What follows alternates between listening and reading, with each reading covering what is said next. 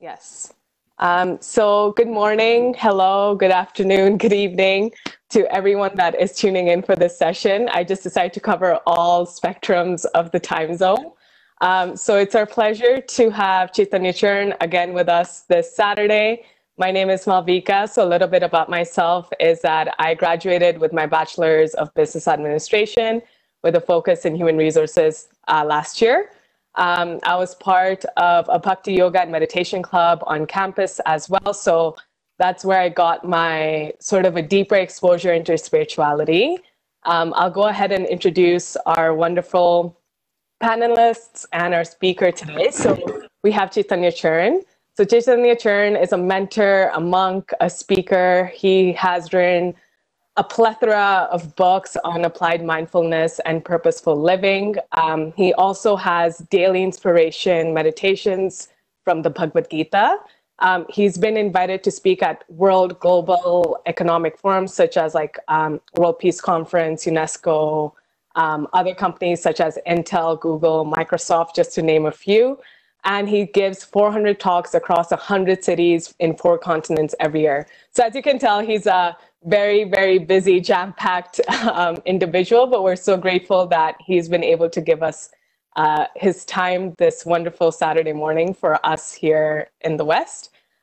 We have Tanujay. So Tanujay Saha is a PhD candidate at Princeton University. He is doing his PhD in the field of cybersecurity and artificial intelligence. And he did his undergrad at IIT Kharagpur, where he got introduced to various concepts of spirituality. And then last but not the least, we have the wonderful Masha. So Masha is currently on an internship at Meg Energy in Calgary, Alberta, which for those of you that don't know where that is, that's in Canada. In the fall, she will be going into her final year of chemical engineering with a petroleum minor at the University of Calgary. She's also the president of the Breathe Easy Meditation Club at the university, which focuses and helps individuals to connect to their breath and relieve stress. She's also the president of the Petroleum and Energy Society, which is one of the biggest student chapters in the Western Canada sort of part. And it's the Western Canada from the Society of the Petroleum Engineers. So we're very glad that Chaitanya Charan Prabhu, you're here with us today. And we have Tanujay and Masha that are also joining us. So I guess I wanted to start off the discussion by asking a question. So currently, because of everything that is going on with this pandemic, as everyone knows, we are looking forward to scientific advancement in terms of development of vaccines, medicines, etc., to help us deal with whatever the situation is around us. So I think with this pandemic, it has opened sort of a broader mindset in terms of spiritual and scientific and spiritual advancement. So how would you perceive today's world with respect to science and spirituality? Yeah, it's a very important question. I would like to start by one broad statement. Science is the study of matter. And spirituality is the study of what matters. That study of matter means that how various material objects interact, whether it be physical objects like Newton had when he saw the apple falling, or it could be in the context of today's pandemic, how chemicals interact, how we develop a vaccine. So that's the study of matter. And it's extremely important because we live in the material world. To understand how matter works and how we can make it work for us instead of against us. That is what science does. Now, along with that, we also need another category of knowledge. That is the knowledge of what matters. What matters means that whenever we have to make decisions in life, there are various parameters to consider. Even in the current pandemic crisis itself, when many of the world's economies shut down for some time, and now they're trying to open. So now there is a trade between saving people's lives and saving people's livelihoods. So this is, which one do you give more importance? Different people may have different opinions. And you really can't get a specific scientific basis for this kind of decision making. For each of these, we can get scientific facts. But for us to make decisions, we have to weigh those scientific facts. And the study of what matters, that is vital for us to have the right hierarchy of values. So, for example, tomorrow, if a company develops a vaccine and they decide to mint money out of it, and they get a patent and they don't let anyone else use it, and they consider earning money more important than saving people's lives. Now, we will recoil against it, and naturally we should. But within the scientific method itself, there is no basis for this recoiling. Albert Einstein said that we can talk about the ethical foundations of science. We can't talk about the scientific foundation of ethics. Ethical foundations of sciences, is science being used ethically or not? But ethics themselves are not something which science can tell us. Science can tell us how to do A, how to do B, how to do C. But whether to do A, B, or C, which is right and which is wrong, that is something which science can't tell us. So science is independent of morality. It doesn't mean science is immoral, nor is science moral. Science is what is called as amoral. That means it doesn't have the moral dimension. It basically describes how this material element will interact with this material element and what will be the result. But whether this interaction should be done or not, that is a different body of knowledge. So, of course, ethics is just one branch of spirituality. Spirituality is essentially about leading a life of meaning and purpose. So, what is it that brings meaning to our life, and what is the purpose? The meaning refers to broadly the overall world, and how do we make sense of it? And purpose refers to what do I do in this world? What is it that I am meant to do? So both of them are related, because if I am playing a part in a play, if it's a Shakespearean play, and say I am playing a particular Julius Caesar, then I will play that part accordingly. So meaning is what is going on, purpose is what am I meant to do. So spirituality provides us that understanding. And because of the current pandemic, we are being forced to ask ourselves spiritual questions also. What is humanity meant to do? We were going about our lives quite smoothly, and suddenly, one tiny invisible virus has brought us to a standstill. So it's we are questioning humanity's position in the world, not just our position in our particular socio-economic circle, but humanity's position in the earth itself.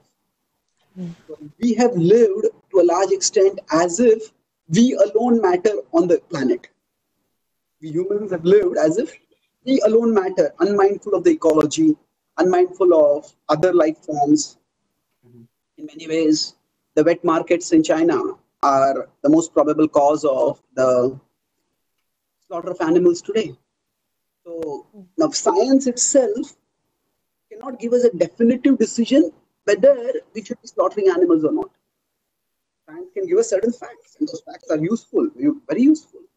But the study of what matters. So that is what spirituality is all about. Okay.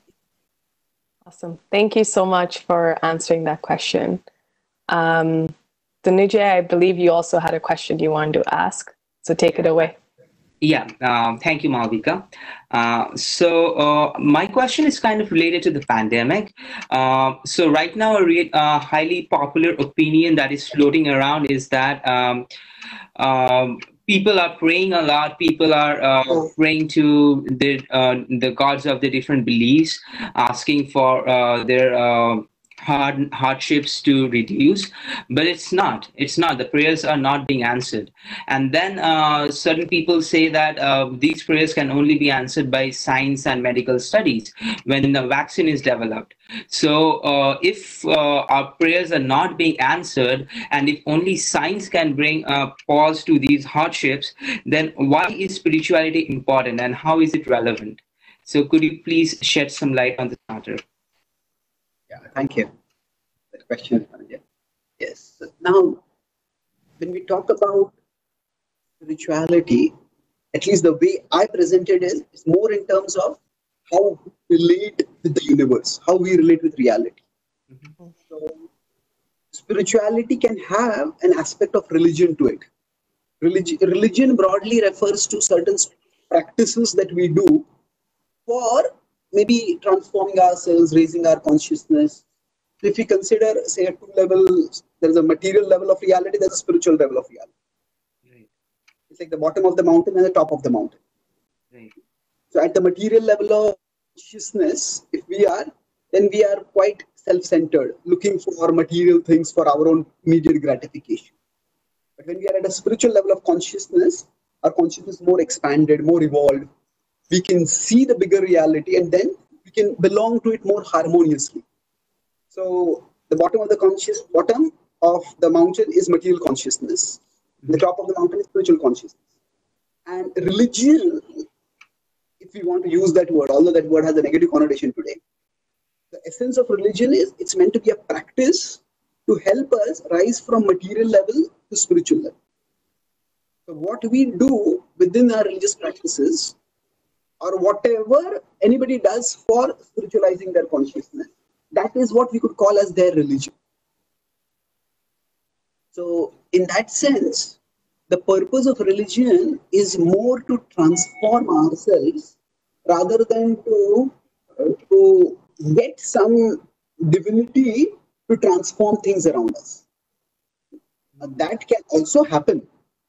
But if that is the primary purpose with which we approach the divine, then it is like, I want to stay at the bottom of the mountain, but you make things comfortable at the bottom of the mountain.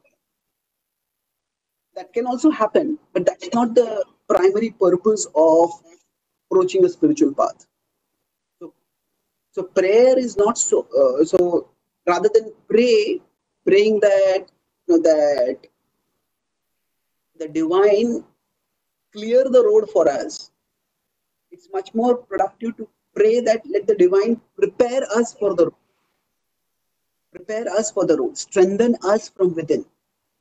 And going back to the earlier point of meaning and purpose, one of the teachings on the Bhagavad-Gītā, which is an ancient Indian spiritual text, it says that we are all parts of the whole, and we are meant to contribute in a mood of service and devotion, playing our part in the whole.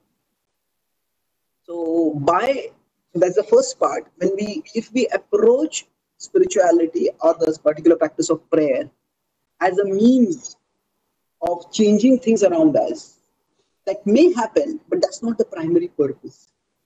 The primary purpose is to change ourselves. And the second point is, with respect to science, spirituality does not in any way deny the importance of various specific branches of knowledge. Another way to put it is that science is what we live with. Spirituality is what we live for. There are means and there are purposes. The spirituality tells us about what is the purpose that we are living for. Now, it is material science and material knowledge that will give us the means by which we live for that. If we consider the Bhagavad-Gītā itself, it's an ancient text, and Arjuna had to at that time fight a war against antisocial elements who had disrupted the world and persecuting people. So then at that time, he got the spiritual knowledge of the Bhagavad-Gītā, which gave him a vision of why he was doing what he was doing. But thereafter, when he had to fight the war, he fought it using the knowledge of archery that he had learned throughout his life. So his spiritual knowledge was not a substitute or a replacement for his martial knowledge, for his archery knowledge. So the spiritual knowledge and the material knowledge are meant to complement each other, not that one is the replacement for the other. So just as on one side we pray or we do our spiritual practices to strengthen ourselves, we can also pray that things improve. That prayer is not a replacement for a vaccine. At the same time, a vaccine will also not be a replacement for gaining a life of meaning and purpose. We may live, but what are we living for? That no vaccine can tell us. So, in one sense, each branch of knowledge has its own domain. And spiritual knowledge doesn't intrude on any other branch, on the domain of any other branch of knowledge. Rather, it underlies and guides us about how to use that branch of knowledge. So, from a spiritual perspective, if we consider that there is a divine who is the source of everything, then eventually when scientists develop a vaccine, we understand that the intelligence to develop the vaccine also comes by divine instance. Look at the major breakthroughs in science.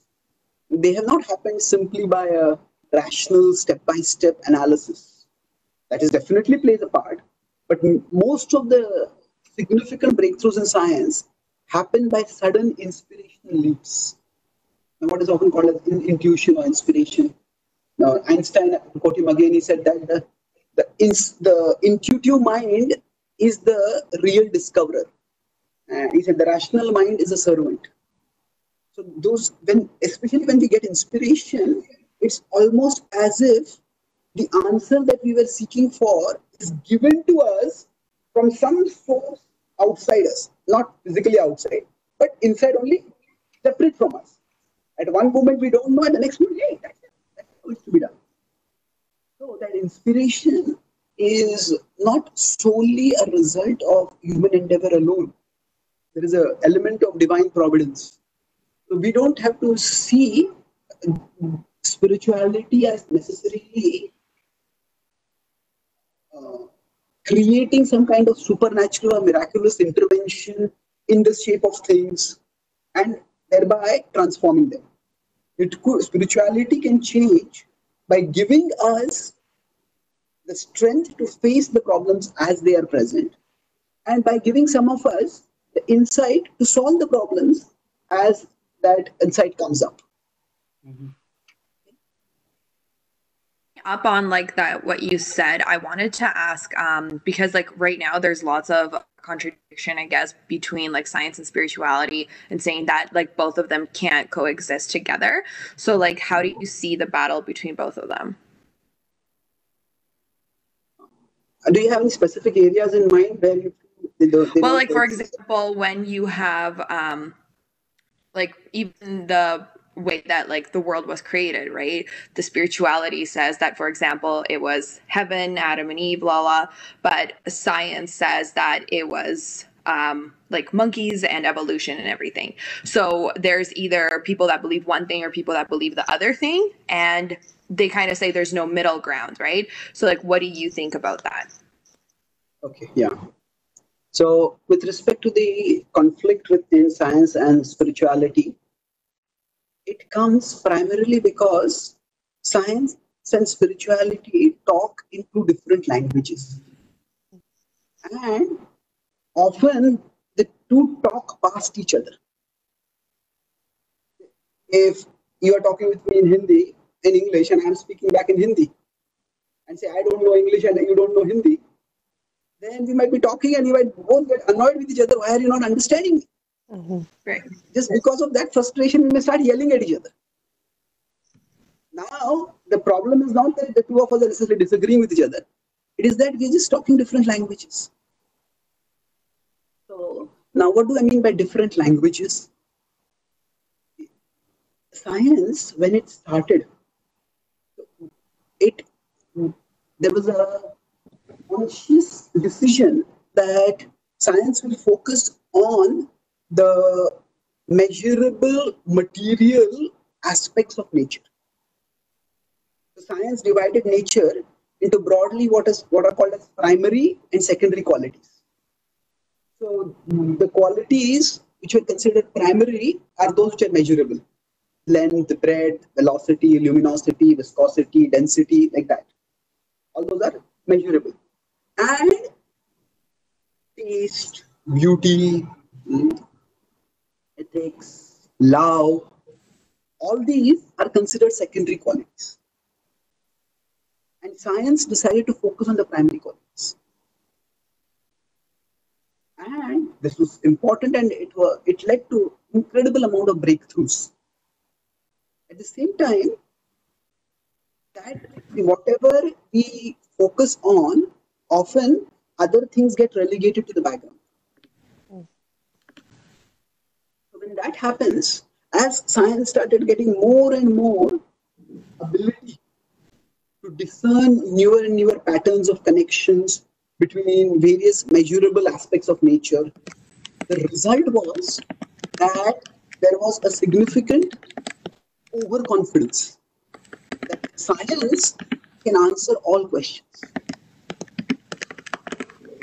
For example, when I say all questions, what questions can science not answer? Peter Medawar is a Nobel laureate scientist, and he said that it would be arrogant for scientists to claim that the questions that science can't answer are not worth asking. Now, what would be the questions? Say, a simple example would be medical science. Now, much of medical science is meant to free people from pain. And yet, with all our medical advancement, we don't have any precise device for measuring pain. We don't have a painometer. We can have some pain scales to relatively try to assess. But pain is a very real experience for us when we go through it. At the same time, we cannot put it on a mathematical scale. So, is it real? Well, as far as our experience goes, it is real. Now, many people can philosophize about various things, or some people get nihilistic and say this world is false. But when they feel pain, you cannot argue away your pain. It is real. So similarly, another factor which is quite real for us is love. We all want to love and be loved. Like one of the biggest fears in our modern or postmodern world is the fear of being rejected. We enter into a relationship, and what if we are abandoned or rejected? Now, when people form a relationship, when we enter into a relationship, we all like to know whether this other person really cares for me, really loves me. Now, suppose a boy proposes to a girl, I love you, please marry me. Now, does the girl have access to a love-o-meter that she can put on his heart? Let me see, do you really love me? If he had something, it could take a lot of uncertainty out of the relationship, but we can't do that. And love is real, we see it, we have all experienced it, we all want to experience it. But again, it's not quantifiable. So the point is that science largely is based on math. Math means measurable aspects of reality. And that is important in its own way. At the same time, the world of science is not entirely the world we live in. When if you meet someone, say, and then you go back and tell your friends, I met a very interesting person today. Okay, tell me something about him. Oh, that person was 5 feet 2 inches and 150 pounds. Okay, so that's not the most interesting thing about a person, unless maybe we are in a career of modeling or something, and that's what we want to look at first. Generally, we want to know their attributes, their nature, what are their interests. So the world of science, the world of mathematical, measurable aspects of reality, that is not the sole world we live in. So what happens is that so science talks primarily in the language of math, and science considers certain aspects of nature primary. We, in our daily experience, do we consider those aspects as primary? Maybe, maybe not. For us, when we want to eat food, we may want to know, okay, how much calories is this food going to be? But that is not the only thing we want to know. We want to know how it tastes. So now taste is something which is quite real. We want to experience it. At the same time, again, we don't have a tastometer to measure taste. So science talks in the language of math. If you want to talk about spirituality, it talks in the language of myth. Math and myth. Now the word myth has again a negative connotation, which myth means something which is imaginary. But that's not the primary connotation. Myth especially refers to stories that teach, stories that have a foundational role within a particular tradition or a particular group for a particular group of people. So when spirituality teaches, it teaches primarily through narratives. The myth makes us, I use the word myth because it's a good contrast with math and myth. But if you if myth has the idea of imagination or being imagined, let's look at the word narrative. Narrative, so spirituality primarily teaches through narratives. So now the narratives, telling stories, is a way by which humanity has learned throughout history. Now when stories are told, yes, factual details matter. But they are not the only thing that matters. So, within factual details, the essential point is that we tell a story for a particular purpose. That we want to entertain, we want to inform. So spirituality speaks in a different language. It's the language of narratives. And now, again, it's not that the narratives are not grounded in reality, but the focus is different. The focus is, going back to the earlier point, spirituality is about the things that matter. It's the study of matter and the study of what matters. The spirituality focuses on certain narratives that talk about people in the past, how they have lived, how they chose, and why their choices were right or wrong.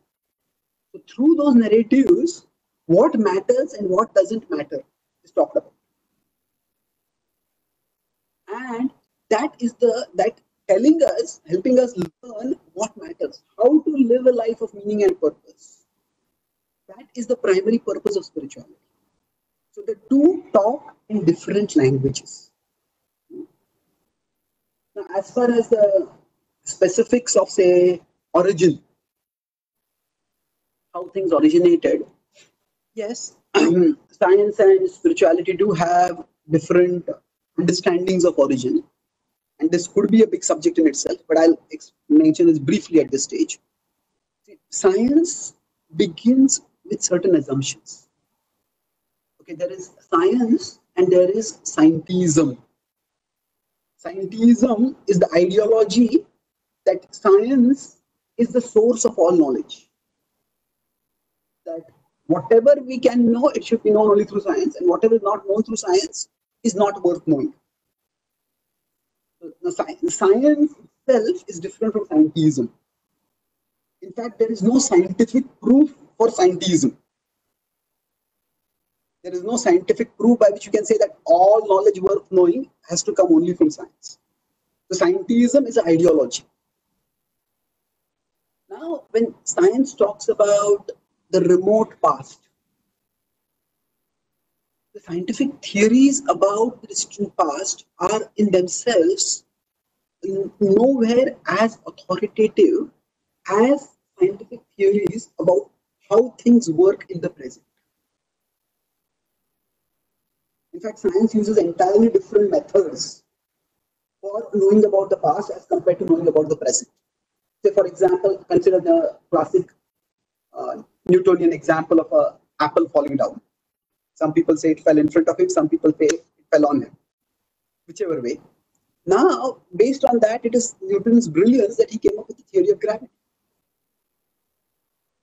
Significantly, how did he come up with the theory? Okay, he saw this apple falling. Will another apple fall? Will another object fall? Will it fall somewhere else? Will different people also get objects to fall at different places? So basically, this is the inductive method. The inductive method is where we take one particular event and we subject it to repeated experimentation to see if we can discern some pattern in the repeated experiments. So most of the scientific breakthroughs or most of the science that has transformed the world by providing us technology and other things, that has come from the inductive method. So we do repeated experiments, although specific experiments can be very different depending on the field. So for example, if we want to develop a vaccine, how would we do that? We develop something and see if it works. Maybe we'll try it on non-human subjects, then we may carefully try it on human subjects. And when after sufficient repetition, we find a positive result, and we can say this is a vaccine that works. So this is repetition. So science, so we all have certain faith in the power of science, and we have a certain, because of that faith, we believe that what science says is authoritative. But our faith has been derived from scientific findings that came from the inductive method. However, when science starts talking about origins, it uses a different method. It can't use the inductive method because how can you repeat? How did a particular species come about? How did life come about? How did the universe come about? We can't repeat that at all. So the method that is used is called as abductive method. Abductive method means that it's an inference to the best explanation. Okay, maybe this was like this over there, this was like this over, this was like this over there.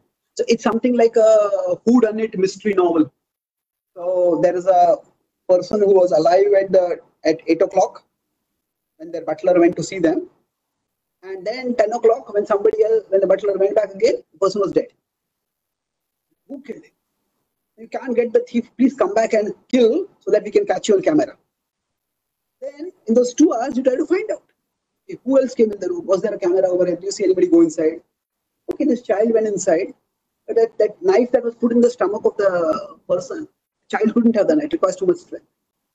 Okay, then there was this old lady who went in, and again she may not have so much strength. That butler himself went in again. Did the butler do it?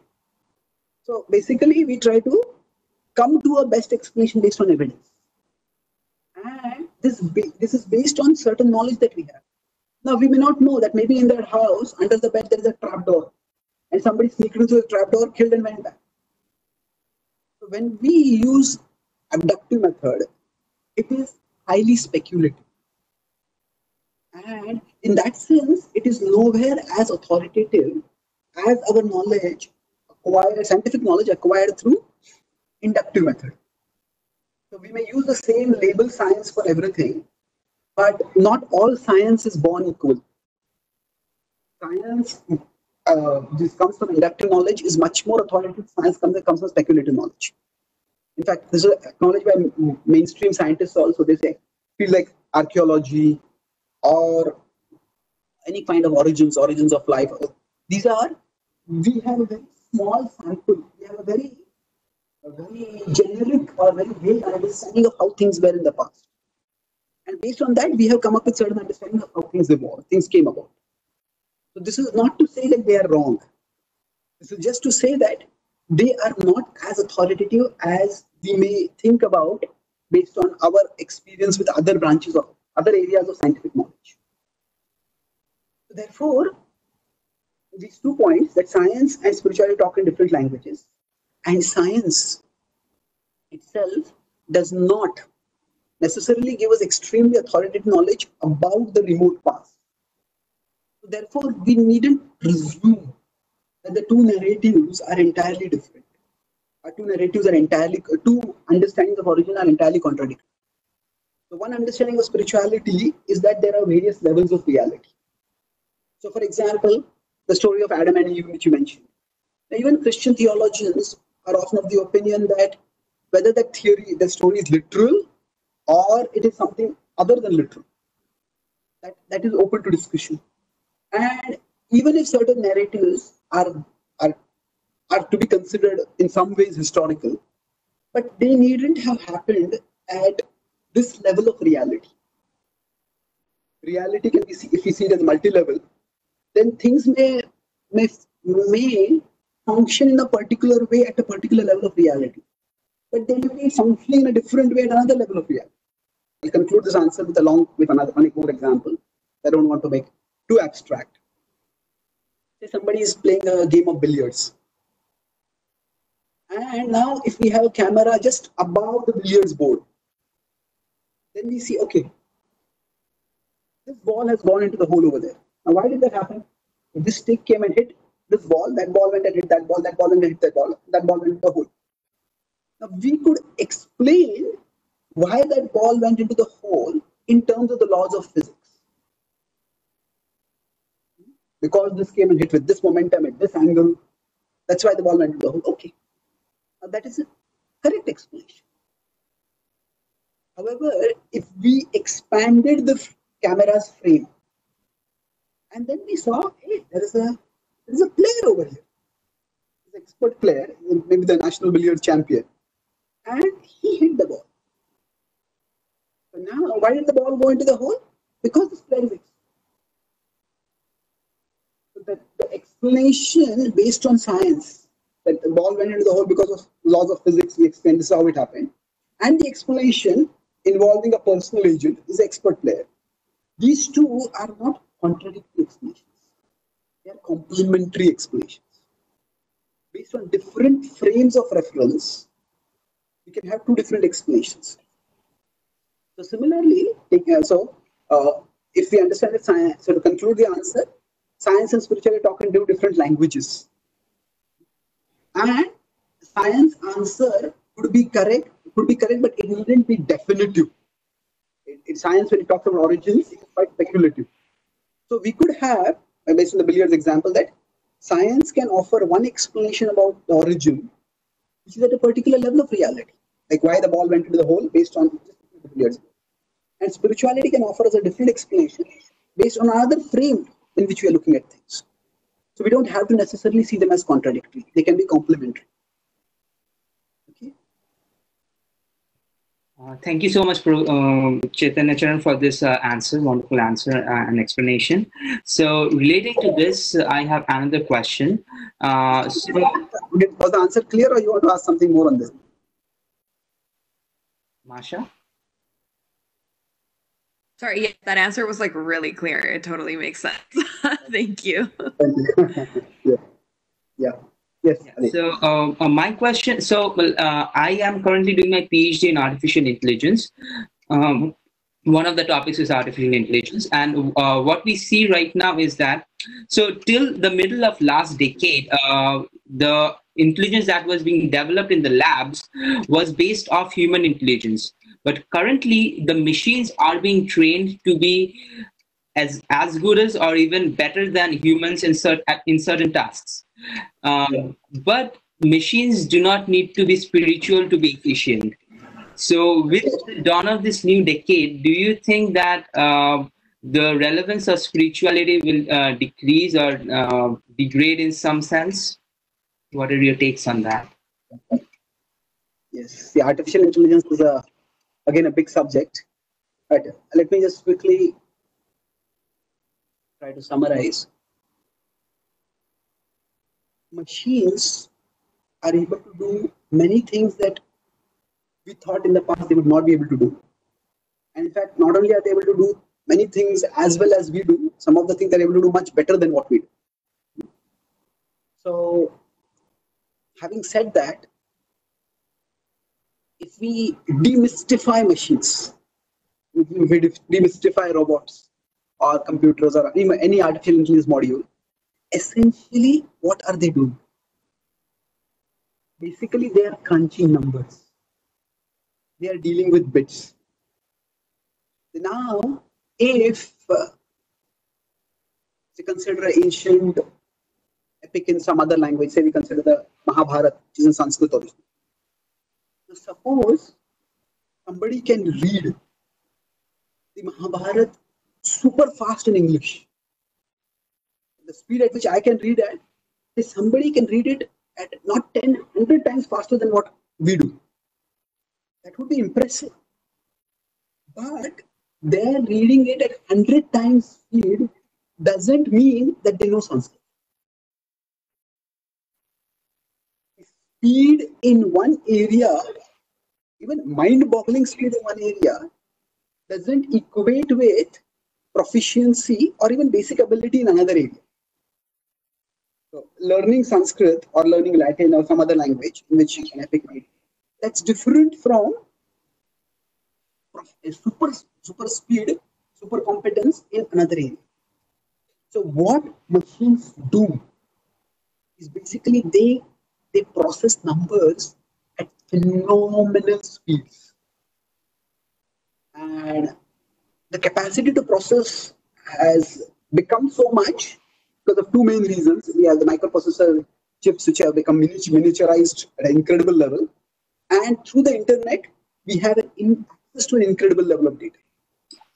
So the machines can have a lot of data and a lot of capacity to process. And that's why they can do things which boggle the human mind. At the same time, what can they do? Basically, the two principles you could say. A machine can do everything that we can instruct it in its language to do. And a machine can't do anything more than that. That means if whatever is that, so generally machines can do very well something where there is a clearly defined task. Now, even before artificial intelligence, calculators could calculate numbers much better than what we do, much faster. Now we could have, say for example, searching for data. We might have to search on an encyclopedia for hours and just put something on Google, immediately it gets. So what is it doing? It is basically processing information very, very fast. And now in the recent AI developments, there's facial recognition, there is speech recognition, speech to text is coming up. So there are developments. But in all of them, the computer, the AI module needs a clearly defined task. Without a clearly defined task, it just comes to a dead end. So for example, if you try to have a discussion with say Siri or Cortana or Alexa, what happens? The discussion might go on for a few minutes and afterwards it will say that here's a list of websites that might have your answer. The problem here is a discussion does not have a clearly defined goal. Sometimes in discussion, sometimes some discussion might be very specific. Can you give me this so-and-so's phone number? But sometimes discussions, they evolve as we move on. So much of what we humans do is not necessarily like linearly definable. So when we talk about general intelligence is the capacity to intelligently do the various things that we humans generally do. Now, what all are the things that we do? And what comprises intelligence in doing those things? None of this, or much of this, is not actually quantifiable in terms of the language of machines. So we will have more and more development of artificial intelligence. And there are many areas in which robots will become much better than what they are now. But their improvement will all be in terms of specific super fast execution of clearly defined tasks. But human life itself and the human intelligence is not always based on clearly defined tasks. So that's why in science fiction we may have robots acting like human beings, having consciousness, having emotions, making conscious decisions. robots won't be able to do that because all that is not translatable into their language. So sci-fi is very different from the reality of science. And that's why spirituality, in terms of deciding what matters, the study of what matters, that is something which we human beings will have to do. And if robots seem to make decisions, that will be primarily based on the programming that has been given to them. So the programming could be by the original designer, or it could be by the operator. But the robot that will make decisions, they are not making decisions on their own, and they will never be able to make decisions on their own because they're just crunching numbers. So we might have, say, if we design an intercontinental ballistic missile or a defense system for that, we might have almost 100% of it programmed in advance because we don't want a mistake by which a weapon of mass destruction will be destroyed, will be deployed unintentionally, deployed on the spur of the moment. So there we could have the robot will make a decision, but 100% of the decision would be based on the level-headed decision of the thinking of the designer. Or say if we have a drone which has a missile meant to kill a terrorist, and it is an unmanned drone.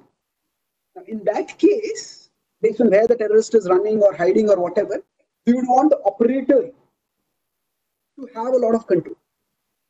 Now, based on the input of the operator, the precision and the speed with which the drone will discharge the missile may far exceed what a human being does. But the decision is not taken by the drone. Or even if it appears the decision is taken by the drone, that is only an appearance. It's like a child who hears a musical orchestra being played through a CD player and thinks, hey, is there an orchestra inside the CD player? No, the orchestra is not inside the CD player. The orchestra is played somewhere, it's recorded over there. So what we call as artificial intelligence is basically the recorded intelligence either of the designer or of the operator by which the robot operates. The study of what matters will definitely matter all the time, even no matter how well robots or artificial intelligence starts processing data and doing things thereby. Thank you. Thank you so much. So I actually had a question.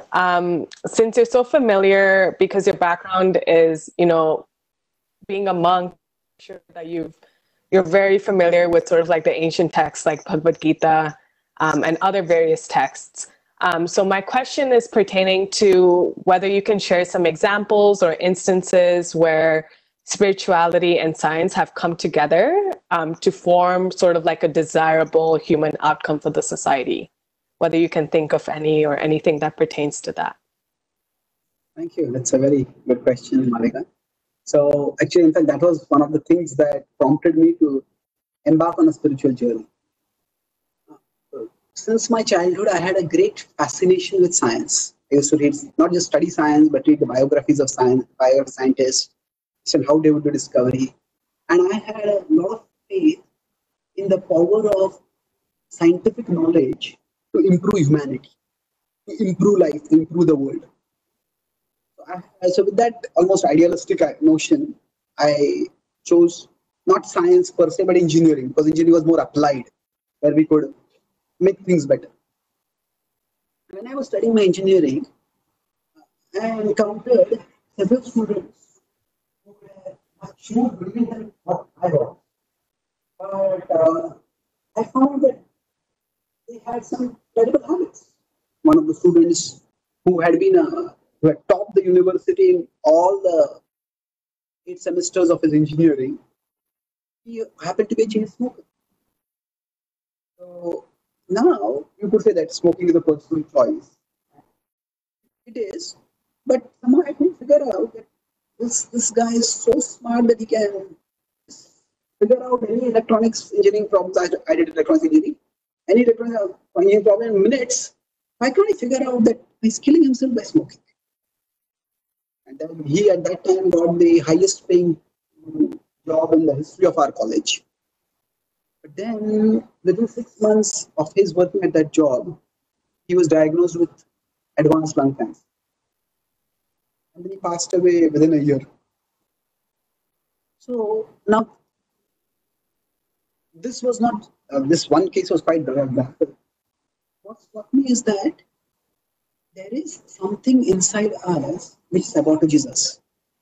And it was not just for him. I also was infamous for having a short temper. I would make a mess of small things because of that. So that science can provide us better resources by which we can build a better world. But something within us sabotages the use of those resources. What that means is that if we are to improve the world, we need not just better resources externally, but we need better self-restraint, better self-discipline, greater virtues internally. And scientific knowledge itself does not generate those virtues. I'm not saying that scientists are not virtuous. Many scientists are. But that virtuousness doesn't come from science itself.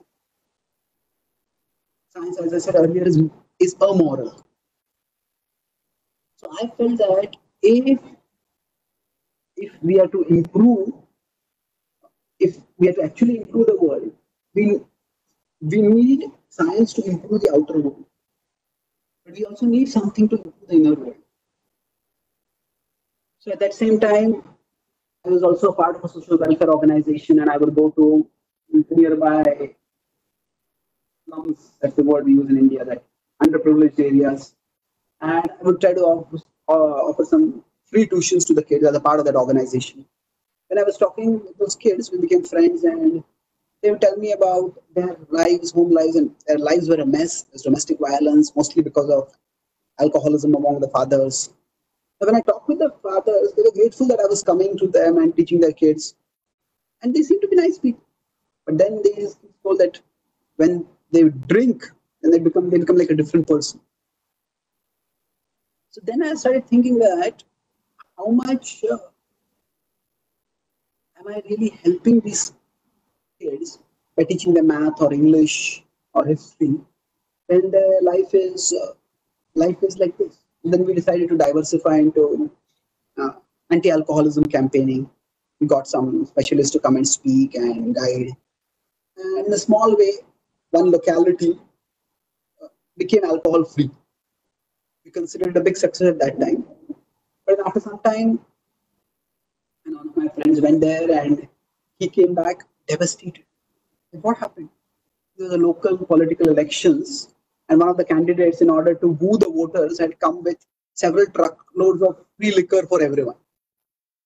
And not only the fathers, but even their kids had drunk. So that made me think again that there is again something inside us which works against us. And this seemed to be independent of one's level of education, of scientific education. These alcoholic fathers living in the slums were not very well educated. But then here I had an example of a friend who was highly educated, was one of the most brilliant students in one of the top institutes in India. Then I started exploring about the inner world. That's when I slowly came across the Bhagavad-Gītā. And the Bhagavad-Gītā in the 3rd chapter, the 36th verse, asks this question: what is it that makes us act against our best interests, as if by force? So that question spoke to me. Even now, that is, I feel, one of the most relevant verses of the Bhagavad-Gītā. And then the Bhagavad-Gītā offers an understanding of the self-destructive forces within us. Basically, it talks about the human failings of lust, anger, greed, envy, pride, arrogance, illusion. And it talks about how spiritual growth can help us combat these failings, help us to purify ourselves. And as I started practicing the Gita's teachings, I found that my temper went down quite a bit. One of my friends, who was actually staying with my room partner, he was just sliding into alcoholism. He started practicing the principles of bhakti, and he just quit, never turning back again. So I said, hey, this seems to work. This seems to transform me. Then I started working in, I graduated, I was working in a software company as a software developer. And then at that time, I started exploring that how best can I contribute to society. So I felt that if we, I once had I was at that time actually I started giving some talks to college students. So then I had a talk, but that evening, just before I went to go for the talk, my boss told me that we have this urgent project deadline. You'll have to stay on and work today. Then I tried to arrange someone else to go for the talk, but he couldn't work out for the talk was cancelled. Then I started thinking at that time, if I don't do this software programming job, many others who will come up and do it. But if I'm not sharing spiritual wisdom, how many other people are there who are doing it? So I felt that I could contribute much more to society by sharing spiritual wisdom, which can help the growth of virtue and inner strength. So that's what I've been trying to do over the last couple of decades. I feel that science can make things better. Spirituality can make people better. And that's how both science and spirituality can work together to make the world better. Yeah, that's a really good conclusion into like that whole thing. I did have a question because like so far we were talking about science and spirituality, and what is your take on humanity? Because I feel that humanity goes more hand in hand with spirituality than it does with science. Do you agree with that? Okay, yes. So does humanity go more in hand in hand with spirituality than science? Yes, you could say, especially the way science has developed in the recent times, the human aspects of our lives have been to some extent devalued. So, like I talked about the primary properties within science, they are not we as what we human beings value love. We want to avoid pain. We want to eat tasty food. So many things like that. So the humanity is deal with the often you could say the non-quantifiable aspect of reality. Now I'm talking about humanities as a branch of knowledge, but humanity itself, when we humans live, we live for things that are many of the things are provided for by science. But as I said, what we live with and what we live for. So our human lives are defined not so much by what we live with, they're also significantly defined by what we live for. So we could say that for humanity, science and spirituality are both distinct sources of knowledge. And we need to avail of both of them.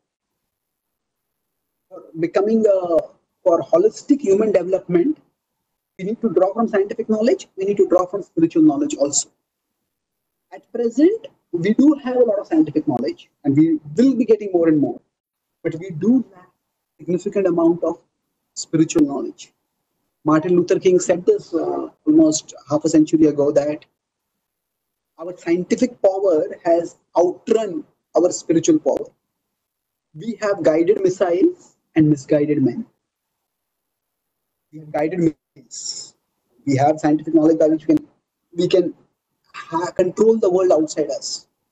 But misguided men, we don't have the inner mastery to control the world within us. So we do need to correct that imbalance by gaining more spiritual knowledge. Humanity will benefit by having the holistic integration of scientific knowledge and spiritual knowledge, by which we can pursue our all-round well-being. Does that answer your question? Thank you.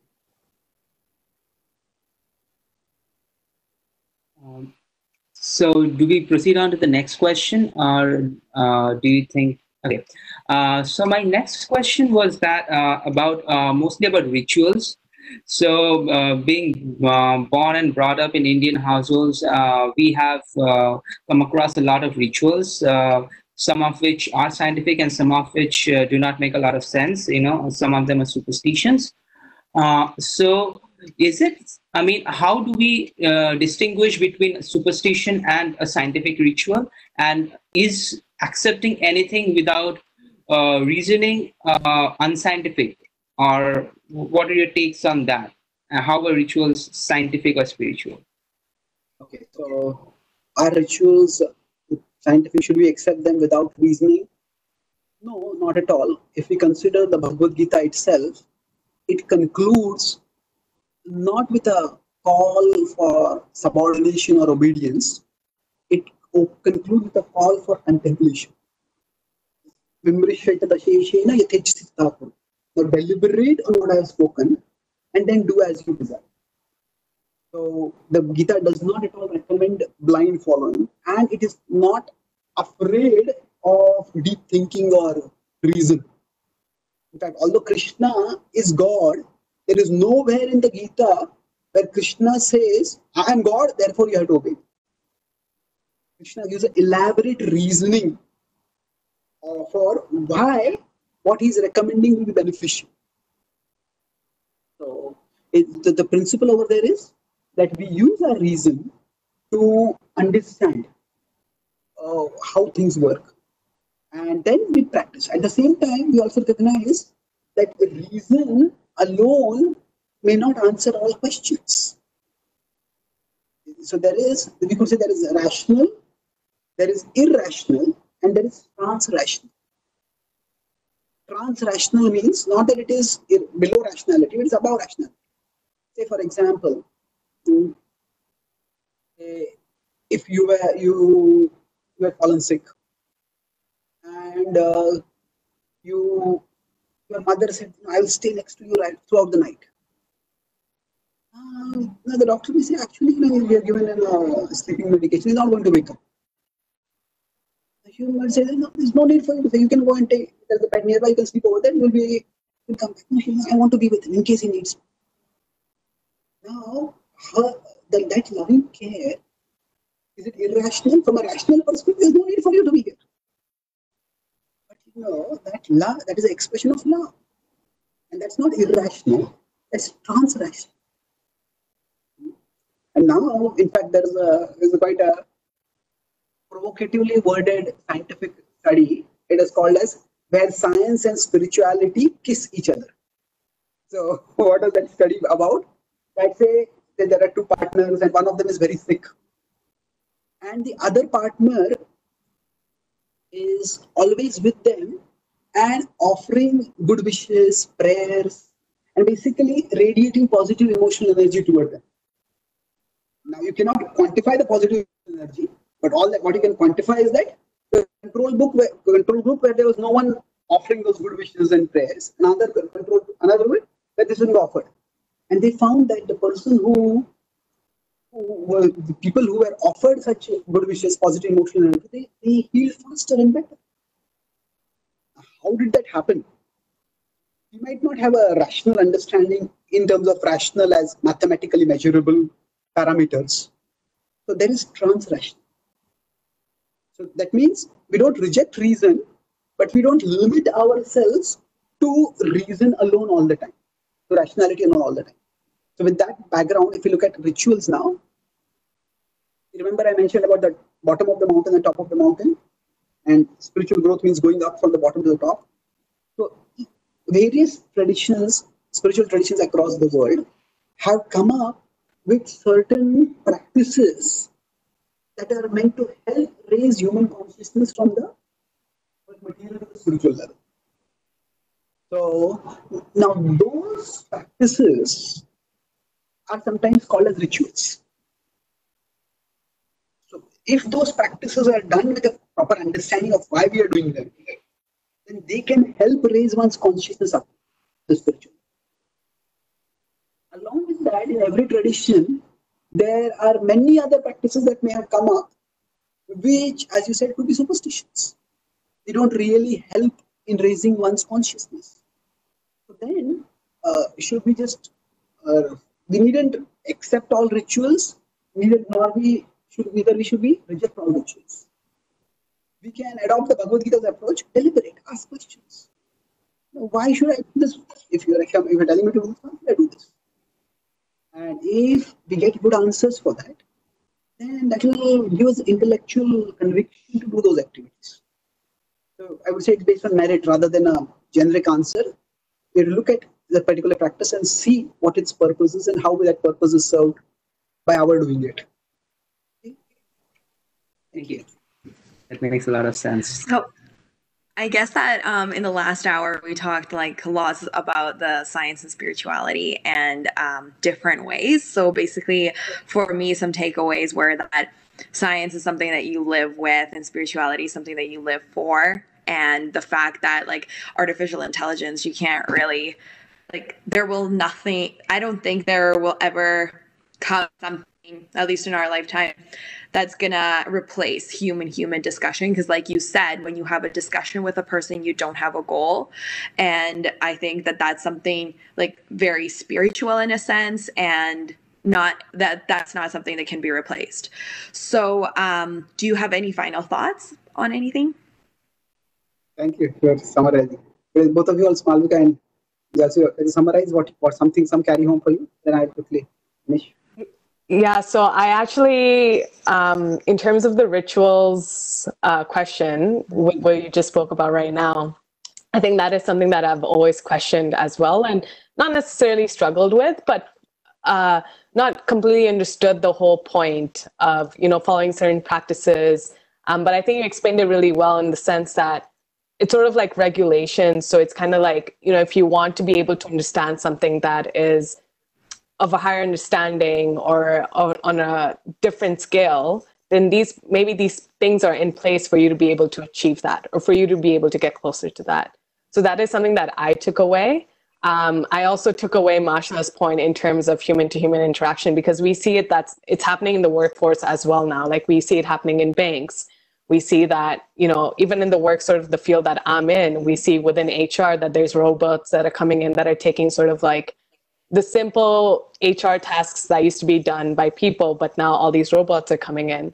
And it is definitely a place of not worry, but it's a place of questioning in the sense like, how is this going to be able to shape the world for the better or for the worse? But I think your perspective on spirituality and emphasizing the point that those machines are there ultimately because they're wired by humans at the end of the day. So they'll only be able to function with the information that we've given to them, which I thought was really interesting as well. And also emphasizing the fact that, especially I think if you're sharing spiritual knowledge with someone, that richness of that discussion is not going to be the same if a robot is telling you the same thing, because it's not going to have, it's the emotions and the way you express certain things is going to be very different. So those are my takeaways. Tanuja, if you want to add as well to what we've said so far. Yeah, what Marsha and Malvika said, those are definitely the main takeaways. And something else that actually struck a chord with me was the thing that you mentioned about the material platform and the spiritual platform, and how spirituality is actually designed to take us from the lower platform to the higher platform. And that spirituality is not about changing the surroundings around us. It's about changing ourselves from within. So I think these are the two additional takeaways along with those of Masha and Malvika. And thank you a lot. Thank you very much. To summarize everything that I spoke. Thank you for your thoughtful questions and your participation. Wonderful being with you. Thank you so much. For taking the time. Yeah, and thank you, Masha. Thank you, Tanuja. Thank you for everyone that's tuning in for this talk all over the world. We really appreciate the fact that you guys could have spent the last hour with us. And thank you so much, Chaitanya Charan, for taking such wonderful and time of yours to share such brilliant questions and answers to these questions. So we'll be doing this again. Just keep a lookout. They usually happen every Saturday, 8 p.m. Indian time. But for now, I guess we'll say goodbye to our wonderful speaker and say goodbye to our wonderful panelists. And just thank you so much. Thank you. Bye-bye. Bye.